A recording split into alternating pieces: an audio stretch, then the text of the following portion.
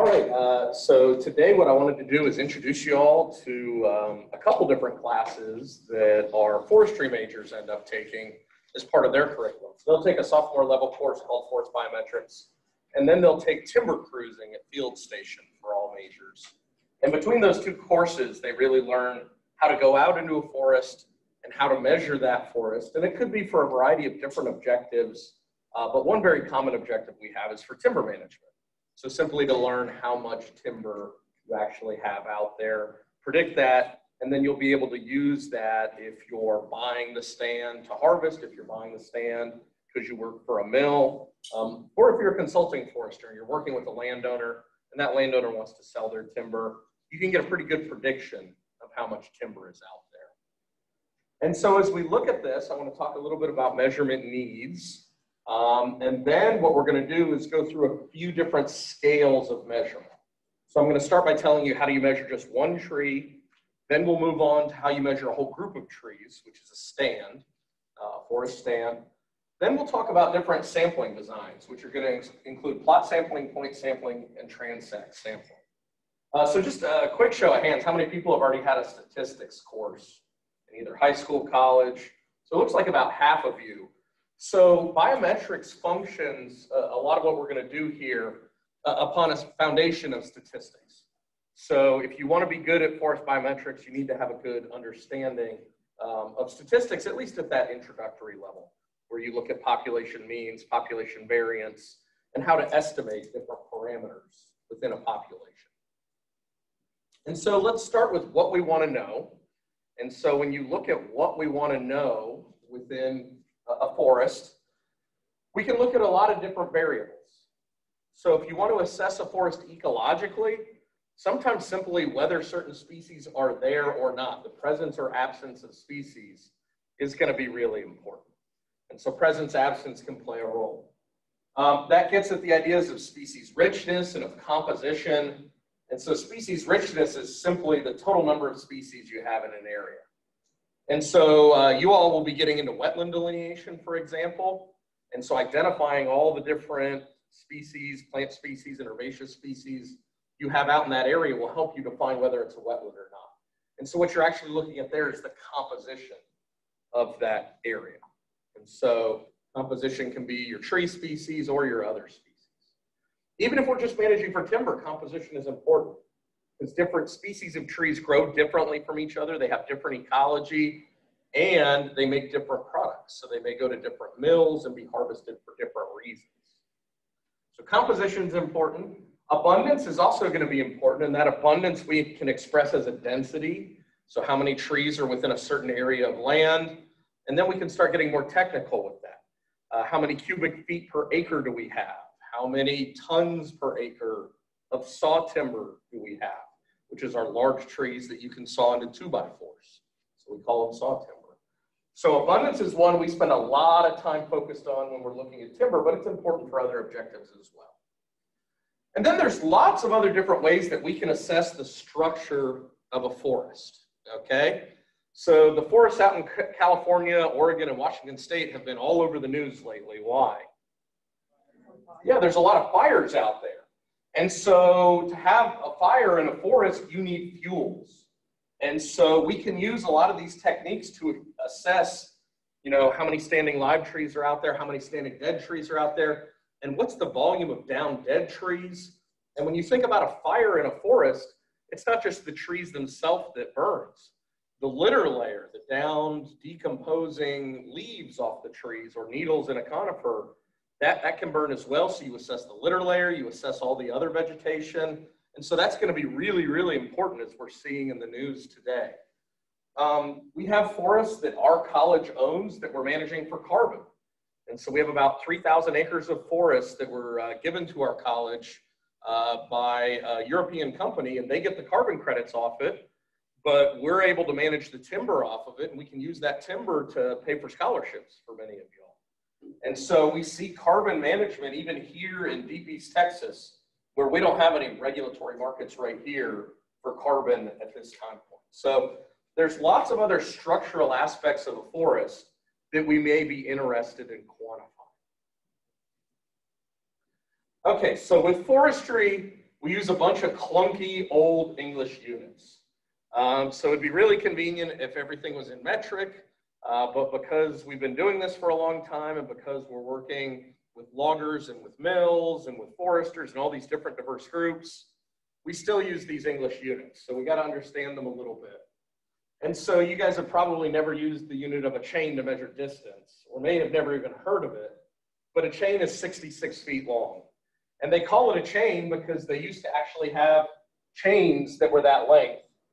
And these chains would have 100 links in them, so a link was defined as 66 divided by 100, that would be the length of a link. And that's where we came up with, you may have wondered, why the heck is a mile 5,280 feet? That seems totally arbitrary. Well, a mile is 80 chains long, okay? So it came from the unit of a chain. An acre of land is 10 square chains. So if you have an area that's 66 by 66 feet, and you have 10 of those, that's going to be an acre. So it's going to be exactly 43,560 square feet. And then if we have a square mile, it's going to have 640 acres in it because we've, defined all this from the unit of the chain. So when you look at the survey system for parts of West Texas and parts further west, you'll see everything is set up as a township, which is a 6 mile by 6 mile area. Each square mile is going to be 640 acres. So if you divide that in a quarter, it's 160 acres. And if you divide that in a quarter, it's 40 acres. So when you hear about US policy, post-Civil War, 40 acres and a mule, that's where 40 acres came from. It came from easy divisions of all these units. So these units may be unfamiliar to you, but they really played a big role in our history here in the US. We use some other kind of cumbersome units. We'll use a board foot. And so if your desks here were actually made of solid wood, which they're not, and if they were exactly an inch thick, which they probably aren't, and you took a 12-inch by 12-inch area out of it, that would be one board foot. So it's a board that's 12 inches by 12 inch by 1 inch thick. And so that makes it 144 cubic inches. 12 of these will make 1 cubic foot of wood. We'll use this for high quality saw timber. For firewood or pulpwood, we'll use units called cords, where a cord is a big pile of firewood. So it's counting the airspace between them. They're stacked, but it's not a solid block of wood. But it's 4 foot by 4 foot by 8 feet. And so you can see that's going to be 16 times 8. So that's actually 128 square feet of stacked firewood would be a cord. A face cord is half a cord. So there you go. And then there's other units here. If you've ever heard of a furlong, maybe you follow racing or something like that. A furlong is 10 chains. That's 660 feet. And then the other units you can see there. So there's a little background on some of the units we'll be looking at. And so now let's talk about individual tree measurements and how we record all this data that we can collect. And so when we measure an individual tree, we commonly look at the diameter, the height, we can also look at the age, and then we can look at the size or weight of that tree. And then once we get to the entire forest, we again can look at how many trees there are in an acre. Basal area is kind of a cumbersome concept, but it's very useful in forestry. I'll explain that in a moment. And then we can get to ideas about the ecology of the stand in terms of either, the quality of the site, that site index, or is it close to carrying capacity? Are we growing as many trees per acre at a given size that will fit out there? And that's stocking. So I'll get into those in more detail. So let's start with measuring one tree, okay? Trees are approximately cylinders, right? But the shape gets real complicated around that. And so we'll go out and we'll measure diameter. And for diameter, we use what we call diameter at breast height, DBH. That's 4.5 feet. And it's basically because we don't want to hurt our backs. We don't want to bend over 100 times a day and measure trees down at the ground level. We want to measure them where it's convenient to measure them. So we measure them all 4.5 feet off the ground. And you can wrap a tape measure around them. And we have special diameter tapes where instead of saying 1 inch, 2 inch, 3 inch, it's got that 1, 2, and 3 multiplied by pi. So remember the formula for the diameter is circumference divided by pi. So when we wrap these tapes around, if this says 12.2, that tree is 12.2 inches in diameter. So it just goes ahead and does the math for you. We've got calipers. Calipers are pretty handy, and these are pretty large calipers. They're handy in this part of the world because if you have a tape, you've got to move vines off the tree. But if you have calipers, then you can stick them under the vines, or you can find a spot on the tree where there aren't vines. And some of our vines are species like poison ivy, so you may not want to touch them if you can avoid it. So calipers are going to be pretty handy. There's all sorts of different rules for how you measure the diameter of a tree, depending on whether there's something wrong with the tree in 4.5 feet. You know, it has a swollen spot there, a burl or something like that. Depending on whether it forks. If it forks below 4.5 feet, you treat it as 2 trees. If it forks above there, you treat it as 1 tree. And then what do you do with hills? And the most common thing we do with hills is go to the uphill side of the tree. And that's where you go 4.5 feet up to measure that tree. And we've decided on all these practically because why are we measuring diameters? We want to know how big the tree is. And if we want to know how big the tree is, often it's for timber. And that means someone's going to be coming and cutting these trees down. And we want our estimate of volume to be good. And so that's why we go uphill, because that's how logging works. That's why you may avoid features like this, because the logging equipment will probably jump up this. They'll go up above it, and they'll cut it right there. And then that's why you handle forks the way you do. Because a tree that forks near the ground, you know, you're going to cut that down as basically 2 trees. And so that's why we treat them. Next up, we need to estimate height. Okay, we almost never measure height, because to measure height, you would need to climb a tree and drop a tape measure down it. That would be measuring height. And we don't want to climb a bunch of 100-foot tall trees. When you see stuff on TV about people studying the tallest trees in the world, the 379-foot coastal redwoods out in California, they do measure the height of those trees. So they'll climb 350-plus foot tall trees with all sorts of fancy equipment, a mix of rock climbing and arboricultural equipment, and they will drop a tape measure down them and they'll measure. Okay? But for almost everything we do operationally, we want to stay on the ground. So we estimate tree height, and we do that with stuff that you all have had in basic geometry using some pretty simple trigonometry. Okay? And so we have equipment. You may use what we call a clinometer. And all a clinometer is it's a wheel level. So it's this wheel that you hold in something that looks like a compass. And whatever angle you hold that thing at, the wheel stays level. And so you can look up and you can figure out the angle up. You can look down, you can figure out the angle down. And you've measured how far away you are from the tree. And so you have 2 triangles. You know this angle, you know this distance. So you can use trigonometry to figure out that height. You can use trigonometry to figure out that height. Well, when we're out in the woods, we don't want to keep, you know, getting out a fancy calculator and doing a bunch of trigonometry when it's raining and we're getting eaten by mosquitoes. So we have these clinometers with scales where we've already done a lot of the trig. So you can go and do it on a percent scale where the math is real easy. Or, you know, if you go exactly 66 feet away, you know, it'll just give you the actual height of the tree when you look through that device. And then, of course, that's the old school optical equipment. Nowadays, we'll have electronic equipment that will work with lasers or acoustics. And so you just, you know, click a button here, click a button here, click a button here, and then you look at it and the readout tells you exactly how tall that tree was. But this is what that equipment's doing. It's just measuring or estimating distances and angles. That's all it's doing. So you can go do this yourself very easily with very little equipment. All you would need is a ruler or a yardstick or a stick where you know the length of it. And you can go out and you can find a spot where when you hold it at your arm's length, the tree looks the same height as the stick.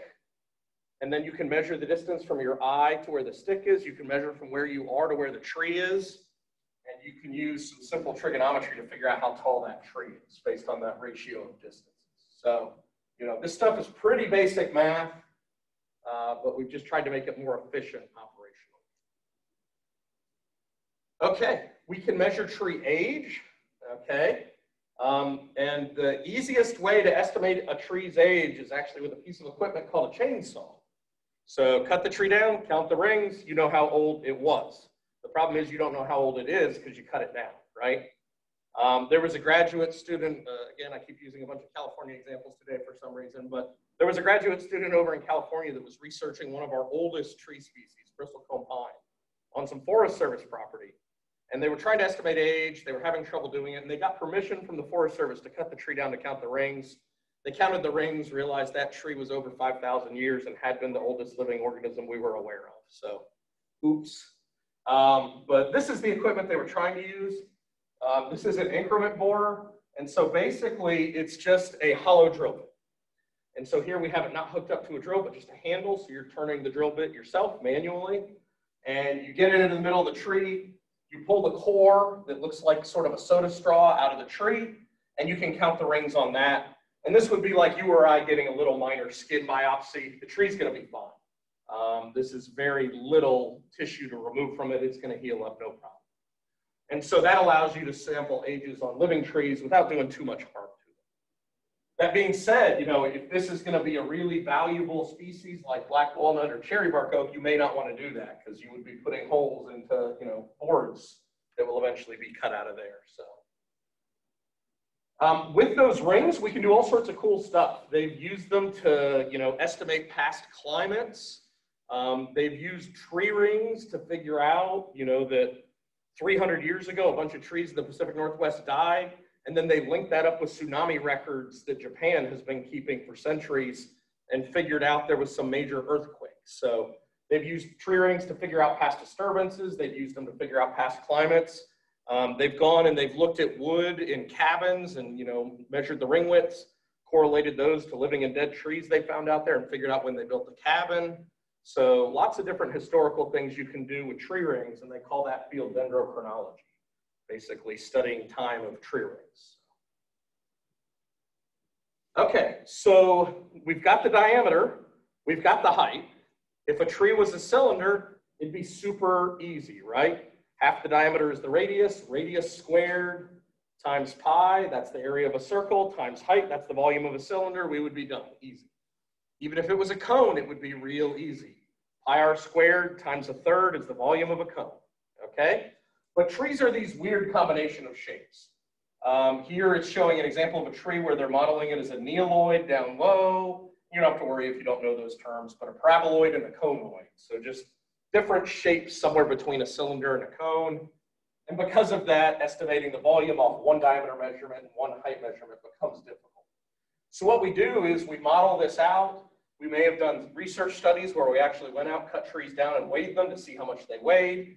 And so you'll be able to look up on a volume table that you can find in the literature, where here, if my tree is 20 inches in diameter, and it's two 16-foot saw logs tall, so 32 feet of birchable timber, that weighs 1.94 tons. So that tree is almost 2 tons. So we can look them up on volume tables, or there will be equations where you'll plug in diameter and height, and it'll give you an estimate of the volume.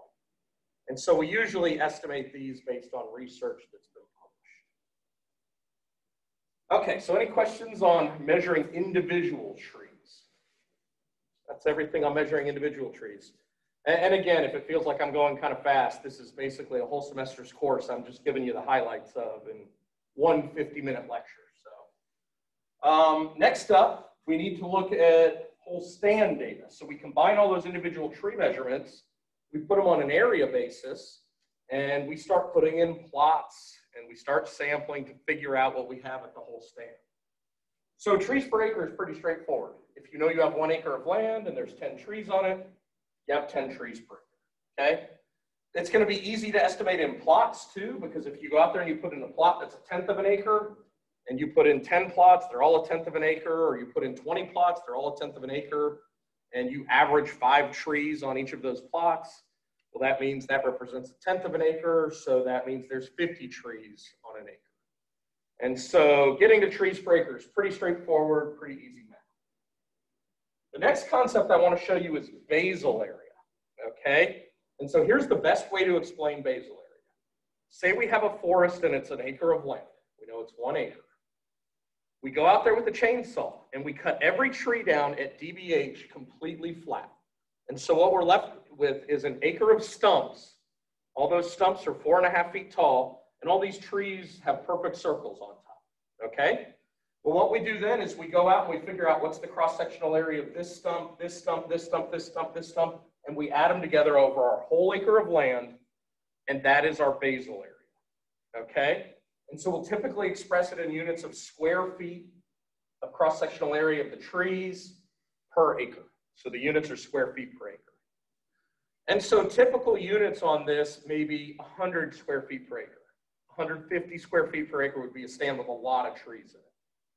And that sounds kind of arcane, but here's why it's important. Basal area correlates pretty darn well to volume. And you can see how easy this is going to be to estimate. If I go out in a 10th acre plot and I get diameters on the trees, I can come back in here, I can type it into a spreadsheet. And if I know I had 7 trees on my 10th acre plot, I would know I have 70 trees per acre, right? But then what I could do from those diameters of the trees that I had measured, I could take the radius, I could square it, I could multiply it by pi, I could convert it to square feet, add them up, and if I had 6 square feet in that 10th acre plot, I would know I had 60 square feet per acre of basal area. I would scale it up to a whole acre. And so that's how I would get the basal area, the simplest way you can get basal area. And so because we can wrap the D-tape around the tree or use those calipers, or even people get really good at just looking at a tree and eyeballing how big it is. Once you've seen enough of these, you get a pretty good eye for it. You could go in and you don't have to cut the trees down or anything like that, so you can estimate basal area as the trees are still standing. Now, if normal, yeah, there's a question. Okay, so just to clarify for my own sake, basal area is the amount of area taken up by the trees? By the cross sections of their stem, 4.5 feet off the ground. Yeah. And so if you think about the typical range, you might find between 50 and 150 square feet per acre. Well, remember, an acre was 43,560 square feet. That means of those 43,560 square feet, only about 100 of those square feet are actually occupied by the trunk of a stem. So trees at ground level don't take up much area at all. Yeah. So I'll go over some other ways you can estimate this that are pretty neat, but much more difficult to understand. I got this equation up there for you. So you guys all know the geometry and environmental science. You guys are always real good at math. But diameter divided by 2 equals radius. We need to square that, in that area equation for a circle.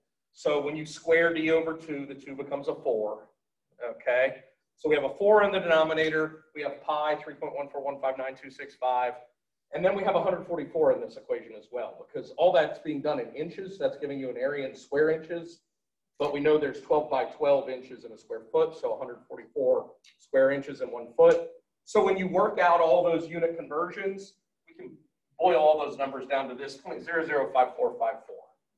And so if you take the diameters of any circle, you square it, you multiply it by that, that's taking the diameter in inches and giving you the area in square feet, is what that equation does. So foresters usually memorize this because then we don't have to worry about doing that math every time. It's simple. So that's a little bit on basal area. Okay, let me show you one area where these are useful. If you can go and measure trees per acre and basal area on that 10th acre plot or 20th acre plot or whatever size plot makes sense, we can go to the literature and we can find diagrams like this. And I know that looks real complicated. A guy named Gingrich came up with these in 1968 in Indiana. And when you look at this stocking guide, it tells you how to think about managing that forest. Okay? And so I can look on my y-axis here, and I can see that's basal area. We just talked about that. I can look on my x-axis here. That's trees per acre. We just talked about that. So I could very easily plot a point on this diagram. So if I had 150 trees per acre, and my basal area was 120 square feet per acre, I would be right there. Okay? Well, once you know the basal area and once you know the trees per acre, there's a mathematical relationship between those two in diameter, right? And so we know that if you have 120 square feet per acre and 150 trees per acre, your average diameter, it's right between this line 14 and this line 11. Your average diameter there is going to be about 12 to 13 inches. So you can already be getting a mental image. You're already out in this forest. Hopefully you saw it, but you can check it here and say, yeah, my average tree size was about 12 to 13 inches in diameter. Those were the data I collected. And so you've got diameter lines going out this way, radiating out from 0, 0, okay?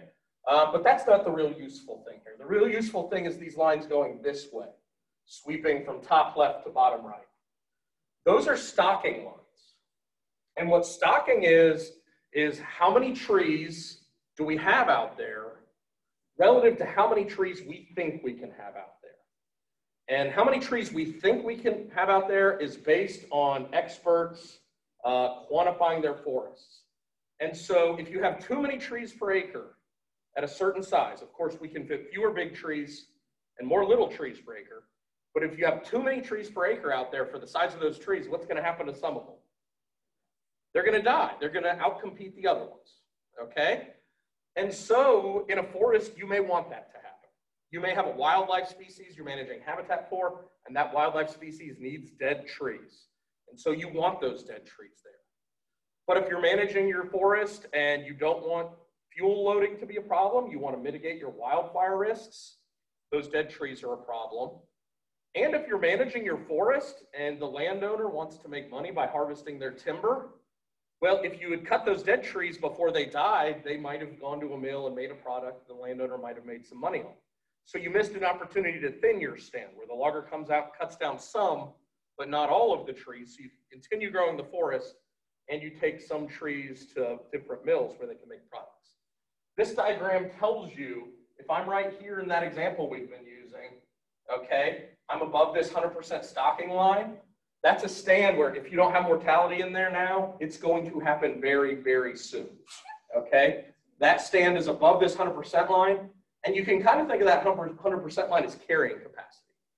We've hit or slightly exceeded carrying capacity for this site, which means if we leave it alone, things are going to start dying. You're going to start losing the weaker trees, the trees that are in inferior crown positions, they're under the other trees, and so you're going to have that mortality. So it's both telling you, hey, you may have a problem, and it's also an opportunity. So we may be able to go out and thin that stand and prevent this from happening. Well, then the question is, how much do you thin the stand? How many trees do you cut down per acre? What basal area do you cut the stand down to? This diagram helps with that too. See this dotted line at a different angle here called the B line? What we know from some measurements is that if you manage your forest below that, you're wasting growing space, okay? If you have only, 75 trees per acre out there that are 70 square feet per acre, we'd be right about here on this diagram.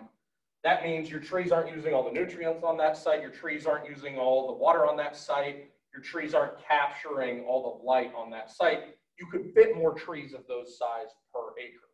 So you're wasting growing space. That may not be a problem. If you have a wildlife species that wants that structure, and that's what the landowner wants, there's no reason you can't manage your forest that way. But if the landowner wants timber and they want to keep producing as much timber as they can, you don't want to be managing a stand below this B line because you'd be wasting growing space. So now it tells me how much I should thin my stand. So if I'm up right up here, I can thin it down to right about here. I'm not wasting growing space. And now my stand can keep growing all the way up to that line again before I have to thin it again. So if you just know basal area and trees per acre, you can figure out a whole lot about how to manage your forest, okay? This diagram is for bottomland hardwoods in the south, okay? If we've started looking at pine in the south or other tree species in other regions, we would need different diagrams because you can fit fewer or more trees per acre of different species. It depends on their silvics. If they can tolerate a lot of shade, you can fit more of them per acre. If they tend to have real narrow crowns versus wide branchy crowns, you can fit more of them per acre. So that's a little bit on stocking and how you would use these stand level measurements to estimate stocking. Okay, this next concept is called site index. And this gives our forestry students a lot of trouble, but it really is a very simple concept at heart. So one thing you have to know going into this, density does not have a major effect on tree height growth. If I plant 100 trees per acre over here, and then the other half of the stand, I plant 1,000 trees per acre, they're going to grow at similar height rates. And that's for good reason, because if a tree isn't growing at its maximum height rate, it's likely to be shaded out by another tree in that stand. It gets shaded out and it dies. So natural selection has led to height growth being a very conserved feature. Trees are always going to grow at the maximum height rate they can. But let's think about it. Where are trees going to grow faster? Are they going to grow faster here in East Texas or up in Canada? They're going to grow faster here. Our growing season is like 11 months long, maybe even 12 months long. Trees are growing if it's above 40 degrees Fahrenheit, right? They may not be growing, but they're photosynthesizing if they have green leaves on them. So our pines, which are evergreen, are photosynthesizing. They're getting sugar that they can use to grow at a different time of year. But if you go up north, it's below 40 degrees Fahrenheit for a long period of the year. And so shorter growing seasons, slower growth. Okay? And so that's an example of the climate influencing growth of trees. Now, if I took you out here and you wanted to make money growing trees here in East Texas, and I took you to 2 spots, and one spot, we dug a soil pit, and that soil pit was pure beach sand, you know, very coarse sand grains, 15 feet deep. And then I took you to another spot, and we dug a soil pit, and it was loamy with a little bit of silt in there, a little bit of clay, a little bit of sand. Which site would you want to get a forest growing on? Number 2, the loamy site, right? We know that's a soil that's going to hold more water, it's going to hold more nutrients, and so we would anticipate trees or any other plant you wanted to establish on it probably growing at a faster rate. So that's the soil, looking at water, nutrients, all those things. Okay? And so the idea with site index is we know climate affects plant growth, we know soils affect plant growth. Let's just use the plant to tell us how good a spot that is for a plant to grow in. And so all we do is we have an index age. And so for stands we plant and grow rapidly in the South, we use 25 years because that's an average rotation length for a live pine plantation. For a stand that we let seed it on its own, so it's naturally regenerated, and we grow it out, the typical rotation length around here may be 50 years. So we use a 50-year. And then if you go up north throughout the Pacific Northwest, they may have species where you're using a 100-year index. Ponderosa pine out west grows very slow, so estimating it at 100 years is reasonable. And all we want to know is how tall is that tree going to be when it hits that age, okay? And so we have a lot of curves like this in the literature, and this specific curve is for longleaf pine here in the U.S. South. So if I go out and I use my clinometer and I estimate my tree height in a longleaf stand, and then I take my increment corer and I core it and I count the rings, so I know the age of my longleaf stand. And I know my longleaf stand is 30 years old, and I've estimated my trees at 45 feet tall. I'm right here on this diagram. So I've just looked that up with age on the x-axis, height on the y-axis. Well, I'm right on this curve, so if I look at how this curve is labeled, it says 60. So in my 30-year-old stand, all I'm saying is that by the time those trees are 50 years old, they'll probably be about 60 feet tall, okay? And so what I could do then is I could compare that to another stand of longleaf pine, and I could have that stand at a different age, that stand might be a different height, and I might get a different site index. So my site index there might be 90 feet at 50 years old. And what I'd be able to tell you is, hey, this other site is way more productive. The soils are better, the climate's better, something out there is better for the trees than that first site I estimated at only 60 feet tall at 50 years. So all site index is its height at a given age. And so we're using the trees as phytometers. So a phytometer is just a plant that is quantifying something, estimating something for us. In this case, it's integrating the environment. So what's another factor that influences plant growth beyond this broad category we're calling environment? So what else influences plant growth? Climate. So climate's all part of environment, right? But yeah, climate is a big factor in environment. You are right. Hearing some answers, but I can't quite tell what through all these masks. Yeah. So our management effects, absolutely. Yeah, so you could have anthropogenic effects. So that's going to be something big. You know, depending on how we manage stands, it can make a difference. But what else? Even if we're not managing them, even if we're hands-off. And we've been talking about it a little. We just haven't used these specific terms. So we've been talking about different species, right? So what's the broad category for that sense of variability?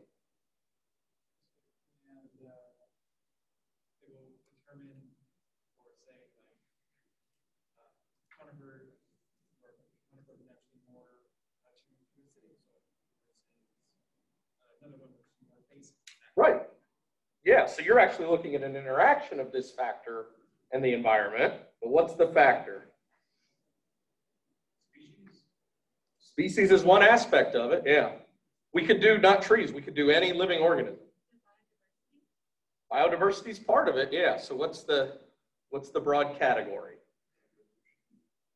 So evolution, we're dancing around it, right? What are all those in a textbook for? What class? It's a subcategory of biology, yeah. So you take a class and they're talking about evolution, They're talking about how environments interact with different species. They're talking about biodiversity. That's part of ecology, yeah, but when you get into it, botany's going to get you into plant morphology, right? Biota? I don't know. Yeah, it's all part of the biota. So think about factors we can control. What did Mendel control with his pea plants? The genetics, right? So we've got this broad category called genetics, right, that all that fits into.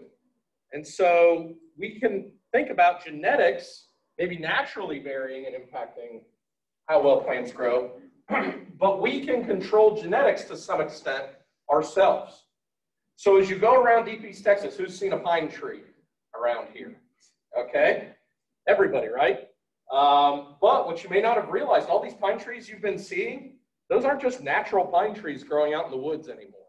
We've been breeding them since 1950. Just like, you know, when you drive around here and you see a cow in a pasture, that's not some natural animal. We've been breeding those for thousands of years. But we've been breeding our pine trees in the South since the mid-1950s. And so the pine trees you see out here are probably growing straighter, they're growing faster, and they're more resistant to diseases like fusiform rust than they would have been if you'd been driving around here in 1950 and looking at pine trees. So genetics is a factor here. So we commonly think of site index as just the plants telling us this is what the site can do. The climate's always going to be pretty similar. Of course, it'll change gradually, but the climate there, you can't really impact that. The soils, you can't really impact that. So it's this fixed property of the site. But what we've realized more recently is if we manage, if we use fertilizer, we can fix problems with the soil. If we plant better genetics, we can get better growth rates. If we use herbicides so that all the light, water, and nutrients on that site go to the trees we want them to go to, because we're controlling or killing the other vegetation, what we figured out is we can control site index if we can afford to use expensive treatments to do it. And so we're actually seeing our site indices in our plantations in the South going up. They're increasing.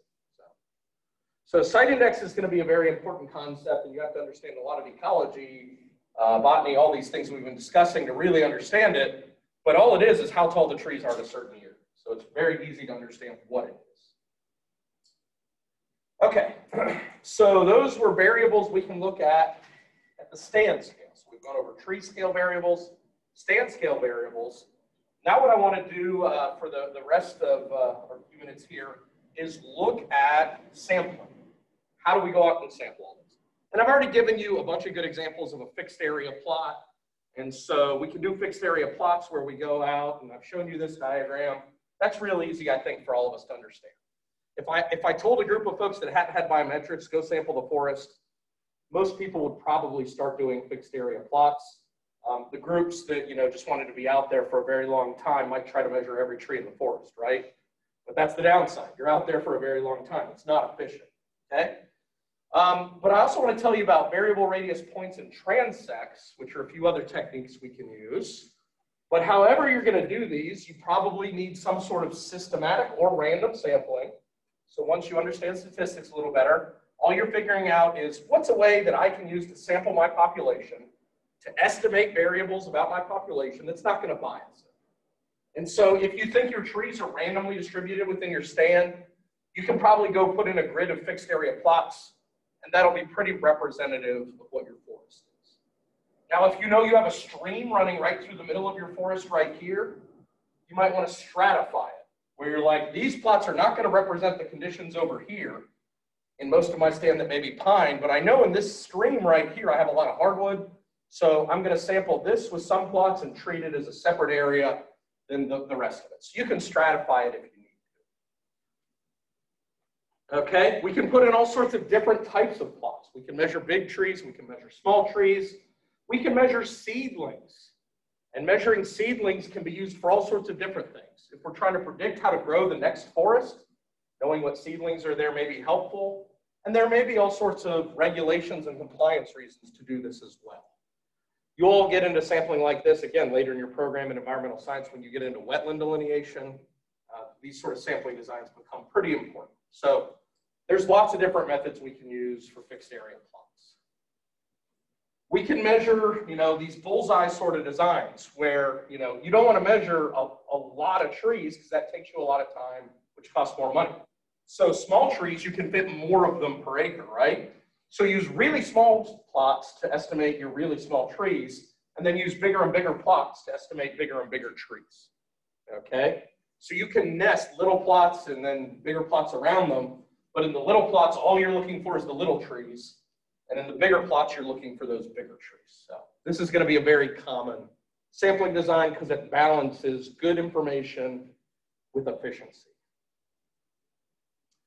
And so once you've got that, we've already talked about the expansion factor, how you take the data you collect and convert it into the data you need. So the expansion factor for a 10th acre plot is 10. So if you have a 10th acre plot, you need 10 of them to figure out how many trees you have per acre. So you multiply each tree in your plot by 10. That's how many trees per acre it represents. And then we already talked about basal area, how you would need to know the basal area of each of those. You add them all up, and you multiply it by the inverse of your plot size. So that's fixed area plots, very easy to understand.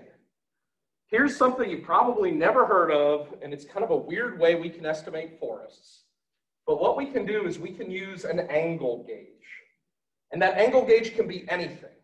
So I can use my thumb at the length of my arm here as an angle gauge, because as long as my thumb doesn't change size and it's always the same distance from my eye, there is an angle there that is defined. And so what I can do is I can take my angle gauge, I can stand in a spot out in the woods, and I can spin in a circle. And I'm just looking at each tree, and I'm trying to tell if the trees look wider than my thumb or narrower than my thumb. And if they're wider than my thumb, it means they're close enough to me that that tree should be tallied. And if they're narrower than my thumb, that means they're narrower than this set angle I've got, which means that tree is not going to be tallied, okay? And so the math behind this is a little complicated, but it's really cool. It's just based on, if I have a 10-inch tree and I stand at the exact distance where it looks the exact same width as my thumb, then there's a relationship between similar triangles. The triangle defined by my eye to this side of my thumb, to that side of my thumb, and back to my eye is going to have the same angle as the triangle defined by my eye to that 10-inch diameter tree to the other side of it and back to my eye. And so if I do that, what I can figure out then is how much basal area does that tree represent if it were in a plot. And I was estimating the basal area. So again, the math's more complicated, but what that gets you to is this idea: bigger trees have bigger plots. They have to be further away from me for my thumb to look wider than them. Smaller trees have smaller plots, okay? And so what you're doing when I'm standing in this spot right here trying to eyeball all these trees, I'm going in a circle and I'm able to say, that tree is wider than my thumb. I'm in its plot. This tree is wider than my thumb. I'm in its plot. This tree out here is narrower than my thumb. I'm not standing in its plot. In the plot, out of the plot, in the plot, out of the plot, out of the plot, out of the plot. And so my thumb is going to have some arbitrary multiplier. My thumb may represent 7.4 square feet of basal area for each tree that's in my plot. But we have little wedges of glass we call prisms, and now they're made out of plastic too, that diffracts the light. It's the same concept. It diffracts it by a set angle. And so if it moves that image of the tree all the way out from where the tree is above and below the glass, then I know that that tree is going to be I'm going to be in that tree's plot. But that little wedge of glass, it'll be set up so each tree that's in counts for 10 square feet per acre of basal area. And so what you can figure out from that, we have other complicated equipment called a reloscope that can do it. But basically, the probability of tallying it's a tree now depends on how big it is. Okay? And so the smaller the angle, the more trees you're going to include in the sample. The wider the angle, the less trees you're going to include. That's what inside a reloscope looks like. So you can see it takes some training to get the students good at this because it looks kind of complicated. But really, here's that wedge prism where you tally it because it still overlaps. You don't tally it because it's all the way out. And we don't have time to go into borderline trees today, but use that wedge prism. But the cool thing is now, basal area is hard to calculate, right? Because you got to get that spreadsheet out. You got to figure out the cross-sectional area of each tree. You got to add them all up. But if I have that 10 BAF little wedge prism in my hand, I just go in a circle and I say, I got 7 trees that are in. Basal area in that point is 70 square feet per acre. So by just using angles and those relationships of similar triangles, I very, very quickly estimate basal area, okay? So that's how this point sampling works. You can get prisms and other devices that have different basal area factors. So each tree that's in counts for 5, 10, 20, 40 square feet per acre of basal area, and you can use those in different spots in the country, depending on tree size, but the calculation for basal area is very, very easy, okay? Using that point sampling to get trees per acre, that's much more complicated, because now there's different expansion factor for each tree diameter, because plot size depends on tree diameter. So that's more complicated. So there's pros and cons for each of these. Sampling in a fixed area plot is dependent on the frequency of occurrence, and point sampling is dependent on tree size. And then the expansion factor is the same for all trees in a fixed area plot. But basal area is hard to calculate. It varies by tree in a point sample, but basal area is easy to calculate. So there's different pros and cons. And of course, you can combine these. You can have a fixed area plot here for small trees, another one here for small trees, and then you can have a point centered right here where you're using point sampling for your biggest trees. And so you can combine point sampling with plot sampling in the same sort of nested design. So I know that's kind of confusing. Usually what we do is we go out in lab and let y'all try this, but because of COVID, Dr. Jerez has shifted some things around. So not this semester, but I'm always around if you want to ask more questions on this stuff. You can estimate all this for dead trees. I'm talking about live trees, but you can do dead trees too. And so there's different literature out there where they figure out different decay classes for dead trees and how to categorize them. So lots of options there. Dead trees are important for carbon. They're important for soils. They can be important for fuel loading. They can be important for wildlife. So lots of reasons you may want to sample dead trees. And one thing that you can do to sample dead trees is use transects. And so you can see this is an area where there's been a high wind event like Hurricane Laura that just passed through Louisiana. And we have a lot of down dead wood here. Would you want to go and be in there and try to use the fixed area plot to estimate this? That would be very, very difficult. So instead we can use a transect, and there's lots of math that goes into this, but you can get an estimate of volume of down woody debris from putting in a transect and measuring the diameters of different pieces that intersect with your transect. So transects can be pretty useful. We use transects a lot in wildlife, right, where they'll do spotlight surveys for deer, where that's up and down a road. So that's essentially a transect, using the road as a transect. So transects come into play a lot as well. So any questions on forest biometrics? And again, that's a 3 credit hour course in 50 minutes. So just a quick overview of everything.